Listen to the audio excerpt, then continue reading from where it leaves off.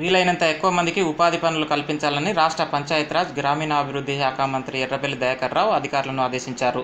సోమవారం అన్ని జిల్లాల పంచాయతీ అధికారులతో వీడియో కాన్ఫరెన్స్ నిర్వహించిన ఆయన కరోనా ఎఫెక్ట్ నేపథ్యంలో పటిష్ట చర్యలు చేపట్టాలని ఆయన అన్నారు. లాక్డౌన్ నేపథ్యంలో ప్రతి ఒక్కరికి ఉపాధి కల్పించాల్సిన బాధ్యత ఉందని అన్నారు.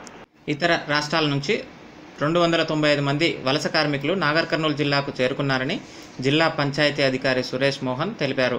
వారికి వైద్య పరీక్షలు నిర్వహించి స్టాంపులు వేసినట్లు తెలిపారు.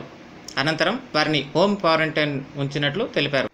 ప్రభుత్వ కార్యాలయాల్లో కార్యకలాపాలు ప్రారంభమయ్యాయి. కరోనా వైరస్ కారణంగా కేంద్ర రాష్ట్ర ప్రభుత్వాలు లాక్డౌన్ విధించాయి. ప్రస్తుతం వ్యాధి వ్యాప్తి నియంత్రణలో ఉందని లాక్డౌన్లో సడలింపులు విధించారు. దాదాపు 50 రోజులుగా బోసిపోయి ఉన్న కార్యాలయాల్లో అధికారులు కార్యకలాపాలు ప్రారంభించారు. మాస్కులు, శానిటైజర్ నిర్వహిస్తూ జాగ్రత్తలు పాటిస్తున్నారు.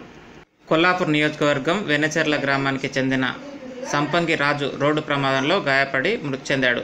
బాధిత కుటుంబాన్ని మాజీ మంత్రి జూపల్లి కృష్ణారావు పరామర్శించారు. ప్రభుత్వ పరంగా ఆదుకుంటామని భరోసా కల్పించారు. నాగర్కర్నూలు జిల్లా బిజినపల్లి మండలం మంగనూరు గ్రామంలో దారుణం జరిగింది.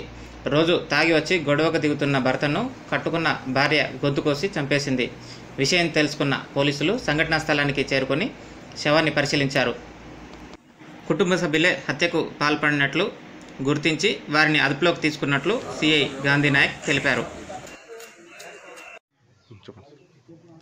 బిజినపల్లి మండలం మంగనూరు గ్రామంలో గంజి శ్రీనివాస్ అనే వ్యక్తిని గొంతు కోసి దారుణంగా చంపినారనే సమాచారం మీద మేము ఇక్కడికి రావడం జరిగింది.